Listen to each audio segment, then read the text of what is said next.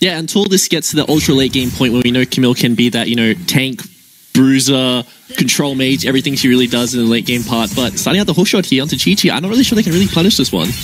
Yeah, they have gone aggressive, but ultimately J-Team's bot lane will be able to just recall, get their health back. Hookshot level 1 means that obviously Lakai up in this top side is going to have a very, very easy level 1. Yeah. And one thing about... Oh, sorry, you go. Oh, no, I was just going to say, like, I guess a way to look at these comps right now is that, you know, the Ground Zero comp, they have more damage, right? But they don't have the consistent threat where you look at J-Team, lower damage, but they have a consistent way to do damage. They have the Maokai CC and the Braum. I think the Ground Zero comp relies on Kurak, you know, CCing his members up, but it's so hard for him to go in and get out. He's going to go in, get tagged up by Braum, double 80 carry is going to CC him up. You know, the Kai's going to be doing so much in the back line there, and you know, while Ground Zero have a lot of damage, none of these champions really enable each other to do damage besides Kurak. And I think that if Tien does dive in with the Hextech Ultimatum, he is just a target in these team fights. Yeah, absolutely. And similar, again, to game number 3 of yesterday's series between Bliss and Frank. It's game number 3, life on the line. The team that just lost game number 2 have picked up the Camille on the top side. So we'll see if Tien can, unlike Yijiang, pick up that win for the Camille. And I mean, Ground Zero, they're going to get that insta-push bot as they are now going into Lava. Yeah, they have played this level 1 fantastically. Lava's going to have to flash away. This is going to be able to survive. Did manage to pick up at least one camp, but still, I mean, I think smart play there by the bot lane of Ground Zero to just smash in that first wave and come and meet up their jungler to defend his bot side jungle. Yeah, Ground Zero really recognizes one well. The fact that bot lane just starts in the wave and just hits the mini wave the entire time, whereas JT's bot lane is trying to enable Lava there in the jungle to make sure he gets that camp. They denied the wave, they run across Shenfire, goes one camp straight to his red buff and just fights that one away. Knows that Maokai can't do that camp fast enough with that initial smite on the first camp. So nice to see they play that level 1 so well. And this is what I was talking about. The initial invade is so hard to pull off. Even if they do steal away that camp, this is just going to be those respawns happening for Shenfire, and its next respawn cycling will be beneficial for him.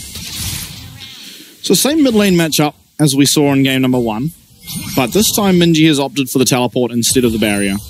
So playing for a little bit more autonomy, especially in the middle stage of the game, and a little less pressure in the direct lane phase. Now Shenfire is getting forced away from his blue buff, but did get it low enough to just be able to smite that one up. But still, it has been an annoying early game here for Shenfire. He lost his Raptors, so ultimately going to be down 1 camp. Getting forced away from his Gromp, at least for the time being, as he doesn't know exactly where Lalva is on this Maokai. He does have the smite, so, you know, now that he does know where Shern is, he's going to walk in the river, deny this crab, and go back to his camps. I don't expect Shern to be the one to, you know, invade in response, but he is a player who is down to be aggressive, and with Fido TPing back on that mid wave, does have the cull, should get mid priority here. Might be an invade. A lot of damage. Kurak flashing away. Lemus, he's got to be careful, and the Xenoblade connects here, but that is not what you wanted. Kurak going far too aggressive after using that flash, goes back and not going to find what he wanted. Now trades in the top side. Lakai, he's getting low. It could be the opposite of what we've seen in the past where bot lane was winning, but Lakai going to lose his flash. Tien, really well-timed aggression, knowing that his top laner is there to join him, and Lakai now, a bit of a weak point for the side of J-Team after very early success in the bot side. Chi-Chi lands everything and Lemus survives. Ooh. The wherewithal to keep that potion tick and keeps him alive. To see what happened here, we know how Kurak did die, but how does the initial trade happen? Is it Kurak being the aggressor here, or is it, you know, J-Team finding that engage onto Kurak here in the bush?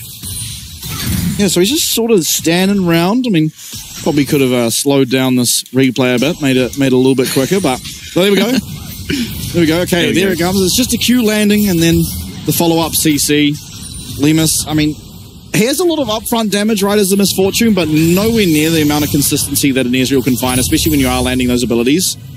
Probably the highest attack speed AD carry, maybe Xayah when you use your W, but at this stage of the game, it's probably the Ezreal for 5 stacked up passive. Definitely an exceptionally strong champ at this point in the game when he has that passive stacked up and he can land those mystic shots with the, you know, press the attack. From Ezreal is just, you know, very old, strong combo, especially into these melee champs. You can't really do anything to fight back because it's just that instant stun. If they do want to disengage the one, they can, but they commit and they find the kill on the Kurak. So, well played by them there. But Tien in that 1v1 on the top side, finding the flash advantage is so huge. This is what he really does in this Camille well. He always finds these individual leads. through the experience he has on the champion, and have to see if he can turn that into anything going forward. Well, Kai is proxying here, and he did lose that flash. Schönfire's on the top side of the map. This is a very, very questionable position for this Renekton to be in, but wise to where Schönfire is with that ward over the wall and is going to be able to walk on out. Schönfire, though, may be able to stop his recall. Ultimately not going to be able to find a kill. Potential trade of objectives here as well. Should just be, the grubs going over to Schönfire. Once again, we see J-Team being the team to prioritize dragons. Last game, it was the 2 dragons given for the 2 respawns of the grubs. Obviously turned out extremely beneficial for them in the end, as they did get that Hextech soul extremely early on in the game. And, we just aren't really seeing the same value of the grubs as we were in the LCO. A lot of the time, the teams who, end up getting the grubs would just win through, like, the experience lead the jungler got, and the fact that these lanes are just winning through, getting that extra bit of gold from the chip damage you get onto those plates. But definitely not the case in these games. So far, it's a much slower, performance, and I think that the Dragons just having a lot more overall impact in these games. Yeah, and Talia, on that point, I mean, we've had the Ocean Dragon come up. It's now the Mountain. There's a 50-50 for it to be one of the 2 best souls in the game or 2 of the worst souls in the game. Now, admittedly, I think actually maybe for the side of J-Team, Air Dragon's actually one of the better ones. So maybe you have like a 75 chance of a very beneficial Dragon coming out for J-Team, and being the team that did pick up that first Dragon here maybe leads sort of favor to the next Dragon comes up, Ground Zero wanting to contest it, because ultimately you get that 2 dragons. If you roll the Hextech Soul again, this game becomes a whole lot harder to play for Ground Zero. You get a whole lot less time for 10 in those side lanes, because you are just forced to group up for that Dragon fight.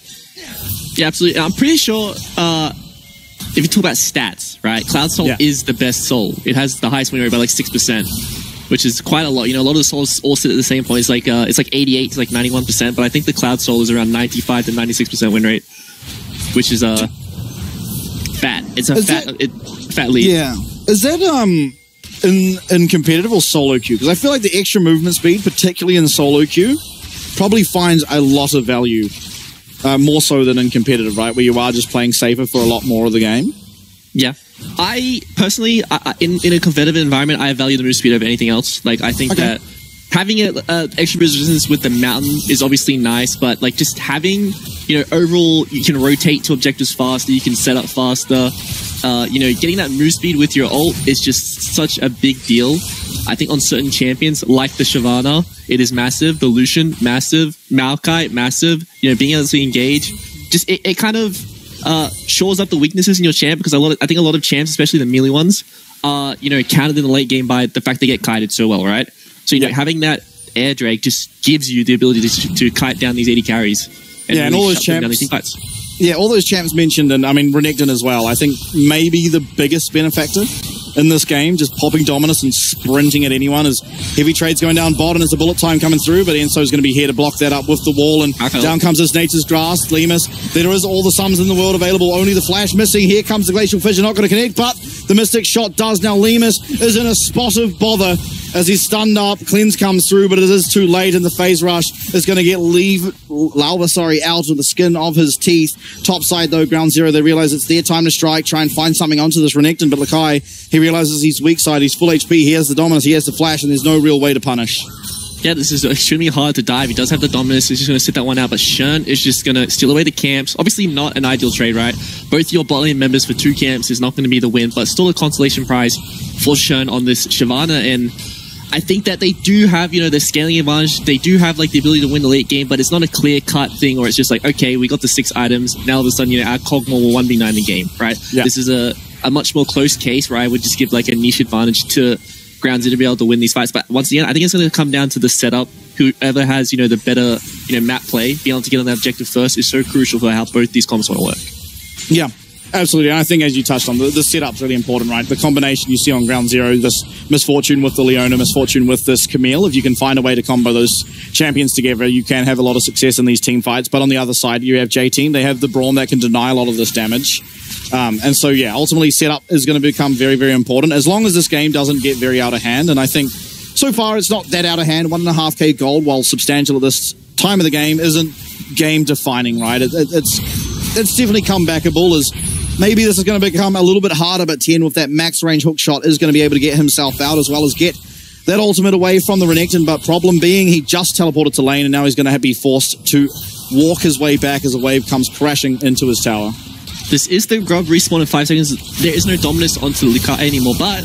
Yeah, Lightning Crash comes out. Lauba with that CC is going to be able to chain it, and now the culling coming out as Schönfire will arrive here with that descent of the dragon, but it's still Minji wailing away at Fido's health. He's going to have to flash away, and Minji still feeling okay, going to have to dodge out of that ability, but won't be able to do so, so he is low. Schönfire, if he finds one more, it might be able to pick up a kill, but with the press the attack, potentially not.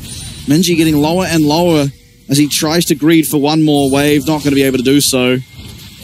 Walking towards the grubs, this is going to be no ult on both Schön and Likai, so... Fido's teleported in. Fido's found the angle. A nice ward means that Fido gets in. He gets himself a kill, and now Tien chasing away this top and jungle here of J-Team. They are going to have to concede these grubs as Schönfire finds more objectives for himself.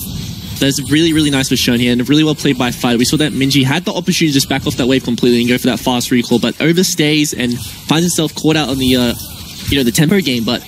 Kurak just overextending here, walking in a bad way, doesn't have the numbers advantage. They know that Blom was on the top lane, he's going to walk down, and this is him getting caught out by pretty much just a 2v1 or 2v2. There's not even Brom impacting this one, but Schön tries to clean this one up. Flash comes out of Brom, and it's just not enough damage to stick there. But, Minji here didn't recognize that, okay, the grubs are the next objective. I need to base, I need to TP back mid to maintain priority. Wasn't there on time. No, it was not, but it is going to be okay now. J-Team are going to pick themselves up a dragon. With Schönfire, he is running down here. He does have his ult back available, but he hasn't recalled since the last fight. And we saw, obviously, in game number 2, that we had some problems when it came to that sort of concept, right? Where we went for 2 fights in a row, and that's kind of how the game turned on its head. They are looking for it again. Enzo might be caught out here. He's going to be spotted out, at least as ward, and will likely go down. Solar Flare used. He's going to delay at least the kill for a little bit, as the dragon will be picked up for J-Team for the trade there of that support's life. I think both teams, that's the kind of scenario where you're happy, right? J-Team's going to be happy that they got the dragon, and also Ground Zero is going to be happy that they just got another 300 gold onto one of their main carries in Fido in the mid lane. It is so important for both Fido and Tien on their respective solo laners to be strong in these side lanes and garner priority for their team to be able to function coming to these objectives, because if they just have to, group mid as 5 and walk into these objectives, it's so hard to deal with stuff like the Maokai saplings, the Ezreal poke, and the potential engage that comes from the Fog of War. Absolutely. Now, mid lane is going to be occupied by this AD carry and support of J-Team. On the other side, though, Fido is still going to be here sharing XP alongside his support by the looks of things. As Kurak around the mid lane and Lemus sitting there in the bottom side. Although, Misfortune with that strut is going to be able to get to this top side faster than near on every champion that exists in League of Legends. Do see Tien staying around here. They recognize that Likai does not have TP on the bot side of the map. They were waiting for, Fido to rotate down. They were looking for a potential engage, but J-Team is respecting that one, so they're just going to go to those lanes, but now they don't have control of the map, right? They've just lost priority in the mid and the bot side of the map. They're going to walk into the top river, J-Team are, and just get control of this Rift Herald. And if Ground Zero do want to contest this one, no TP on Fido, he's going to have to walk all the way up. Yeah, and ultimately, I think... not ideal. Yeah, and right now I think J-Team are ultimately spiking harder than the side of Ground Zero. I think just, honestly, just coming through that AD carry, we don't quite have the Bloodthirster available for Lemus, whereas the Triforce is up for Chi-Chi. And I think that alone kind of leads favor to the side of J-Team to be able to pick up advantages here as they do look for this Rift Herald. Schönfire showing his head there in the top side, won't be able to find all that much. Now, Renekton coming up to this fight, it is Fido, though, staying in their bot side. No teleport available for either of those champions, as Likai now is just going to go back to answer, as it's all but confirmed that J-Team pick up this Rift Herald. Yeah, easy pick up, and that's just thanks to, Ground Zero went for that play, didn't work out, they lost priority, and now J-Team got the Rift Herald, they can group up, but Schön going in on the mid lane. Going for another play, but Nature's Grasp coming out, stun through, and everything's going pretty poor for Ground Zero here, although Lemus is remaining pretty topped up in health. It's Chi-Chi, though, returning fire. E forward, Lemus going to flash away. One mystic shot! Fantastic sidestep there for Lemus. Keeps himself up. Fido. He is going to be able to find that recall as, Fido is coming up. He actually got solo killed. Yep, just two-shot barrage misses. Tried to fight the Renekton there, and it's just, a very, very hard matchup to win. And I think these lane assignments for Ground Zero is just not ideal, right? They don't want the Camille to be into the Zeri because she's just too mobile for, you know, Tien to be able to take down the 1v1. And obviously Fighter's not going to win the 1v1 against the Renekton. So even if he does get the priority, he can't hit the tower, can't really do anything but rotate to the mid. And as his team doesn't have priority on the mid lane, doesn't want to be running there because he is that target for the side of J-Team. That's just a really easy pickup for J-Team to win that single mission. Chi-Chi in particular, playing that one extremely well, you know, flashing forward to proc the concussive blows to, you know, guarantee the execute that comes out of Maokai. I mean, yeah, the Eclipse Renekton with the ult against a no-flash Lucian. It's a bit of a trivial 1v1. I think maybe if you have the flash, there's an angle there, right? You can try and flash away from that empowered W. It's probably going to be answered by Lakai's flash, but still, maybe a chance to survive. Ultimately, wasn't up and available, and so it is a pretty clear-cut win there for Lakai. And I think that's very, very impactful, right? You've just taken this Lucian off the map. Hold on, there might be a fight coming out as Enzo might be just caught out. Fido with that Blade of the Rune King, certainly offering a lot of damage. Bullet time coming out and flash forward. Solar Flare as well, and that's going to be a third kill now for Fido. As Ground Zero, they're still playing aggressive. They're still finding angles in this fight, and Fido's going to have to be the guy to do it. A lot of resources committed for that kill there. We saw that Shern threw one of his flame breaths towards Chi-Chi on the Ezreal. So, you know, we saw the flash, the solar flare, the bullet time, pretty much every cooldown come out of Ground Zero to get that kill. So now all of a sudden, they do have an advantage from the numbers that they garnered from that fight, but they do not have the tools to be able to fight again. They need to wait for these ults to come back. And luckily, there is no objective for at least, you know, another minute. We're going to see the setup for this dragon coming through really soon. And if this does want to be a team fight, they need to be there first. They need to get that set up. Yeah. I mean, it's going to be very hard for them to walk into a Liandry's Maokai. You don't have the Warmogs available. Yes, there's lifesteal, but, you know, if you're in the river, there's not really anything to lifesteal off is the problem you find yourself with, you know. Like, in those mid lane sort of skirmishes where you are just poking back and forth, Bloodthirster, Blade of the Ruin King, fantastic items. You hit that minion wave as it comes next, and you're back to full HP. In the river, the same cannot be said. If you get poked out, there's nothing to auto-attack until there's a full-on team fight, and by then it's probably just too late. And obviously J-Team, we see them now, they do have priority over this river there. Littering the Ground Zero side of the jungle, at least with all these saplings. It's going to be very, very hard to find their way through. Schönfire at least has done so far as midwave prio being gathered here for the side of J-Team as well as that top side. Teleport available for Lakai. We have to watch out for a teleport, that bot wave. Most likely the position that Lakai looks for is teleport now coming in. He is just going into this blue side river. Yeah, there is going to be a Schönfire in this pit, but Lakai's found him in the Eclipse. There's so much damage, and down will go that dragon, and with that, the hopes of picking up this third dragon subsides with it. J-Team, 3 dragons to 0, a lead in game number 3, and looking to get PCS on at least one series on the board. And this is Ground Zero rocking up to the objective late. They are committing everything by going through one lane. They do not care about the farm in top or mid, and this is, you know, losing a team fight like that costs them so much because now all of a sudden all the resources on the map are just being wasted to these towers. And it is so hard to deal with. I think Ground Zero really needed to leave a member mid who had teleport to, you know, eat that wave and then play for flank. Obviously, Tien cannot be playing front to back on the champion. He needs to be, you know, diving onto the back line and trying to execute these members that are left alone as the rest of his team is fighting against the Renekton and the Maokai going on them. But, you know, pressing tab and looking at the inventories right now, Lakai on this Renekton is absolutely massive. You know, having 2 items at this point in the game on a Bruiser is, you know what I mean, he is pretty much immortal, especially when you look at the inventory of Lemus. You know, he is sitting on a Bloodthirst. He doesn't have a DPS item, right? He just has this, you know, defensive, offensive item. Not really going to do the most damage, but they need to buy time, Ground Zero. They need to wait and wait and wait. I think before they get to 3 items, these fights are extremely hard to win. Yeah, absolutely. And I think the one problem you find yourself at when you're sort of in one of these team comps, you fell behind and you need to wait, is that, you know, it's all good and well until Dragon is a legitimate threat, and I think with how accelerated, you know, Minji as well as Chi-Chi are, this Baron will go down pretty fast. Again, similar to the Dragon, it's going to be very hard for you to find a way into this river against the Maokai, against the Glacial Fissure that can come out of Enso. If the Baron goes down, or even if the Baron doesn't go down, you're going to just be able to see Lava walk up to a tower, press that Nature's Grasp, and who is tanking it up? No one at this stage can really sort of tank it up. You know, the amount of damage that comes through from this Ezreal following up from a Nature's Grasp is very, very hard to deal with. And so we'll see how Ground Zero do manage to navigate it.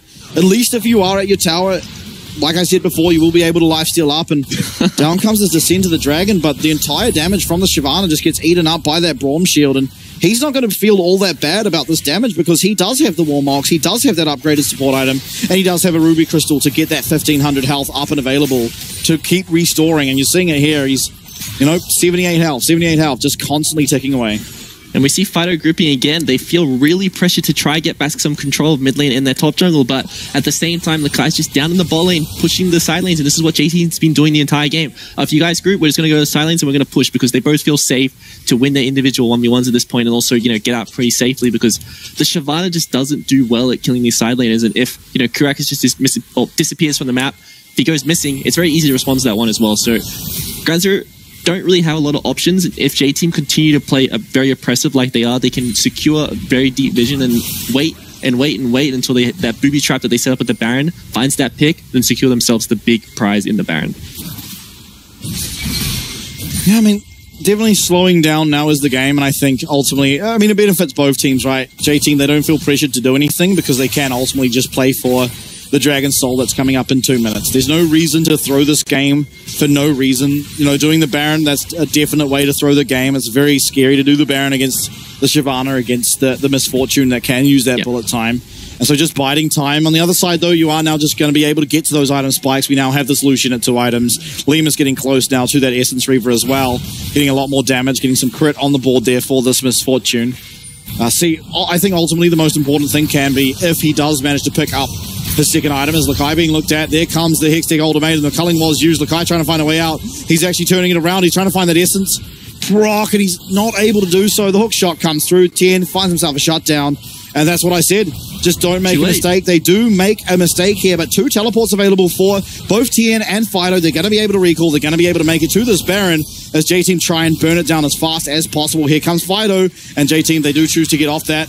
Descent of Dragon comes through, but Chi-Chi remains untouched, and Schönfire loses half of his HP. Fido on the top side as well catches a raw sapling and doesn't feel too good about that.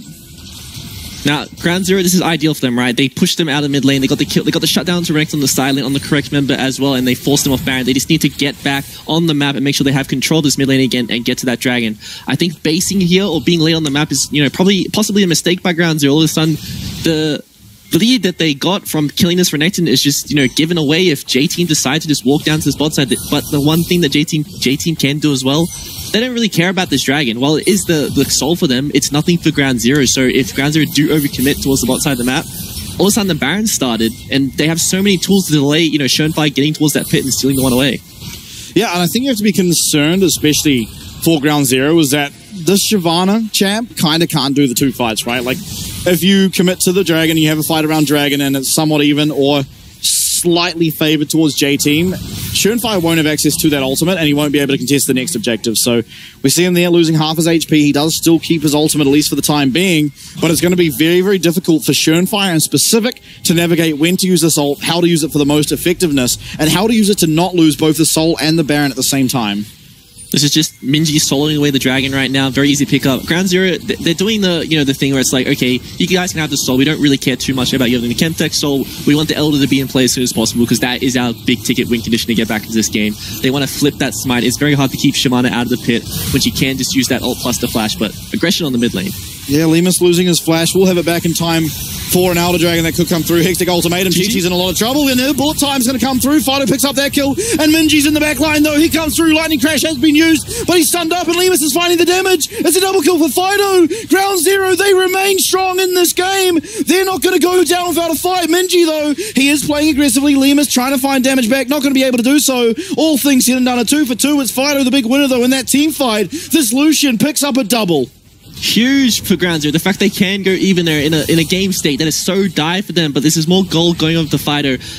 It is nice, right? But the sad thing about that is all their gold, all their eggs are in one basket right now. Lemus doesn't have the items he needs to be effective in these fights. We'll see that, you know, while Minji does dive in, he just doesn't have the damage to be able to execute him there, but this is just well played to get Chi-Chi potential overexertion of all their resources, right? This was maybe too much committed to kill the Ezreal because Shern pretty much wasn't able to do anything in this fight, just died straight away to Minji here, cleaning him off on the backline. But, you know, as we see, Lemus finds Minji here, CC'd up, but just doesn't have the damage to take him out or force him out of this fight. And even though this is a Ground Zero going 2 for 2 in the skirmish, it is still J-Team with, you know, control of the map.